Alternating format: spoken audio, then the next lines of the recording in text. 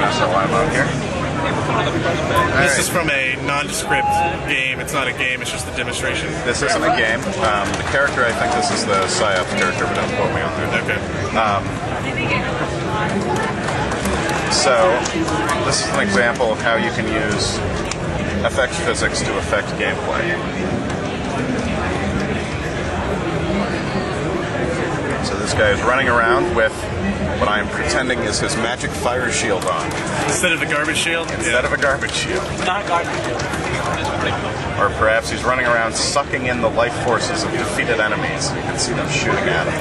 There's obviously any number of... Oh, he lost some over the edge. Nice. Yeah. Go back and pick that up. It's going to be the use of a new game called Street Cleaner. Street Cleaner. Yeah. Street Cleaning Extreme.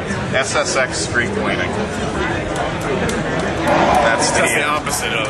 Well, this is just the vortex with the wind also enabled, so it's being, as soon as it gets an inch off the ground, it's being hit by a really powerful force. Okay. So the same vortex is in effect, is going to spin around, but the wind is less at ground level, and then much more the higher you get up.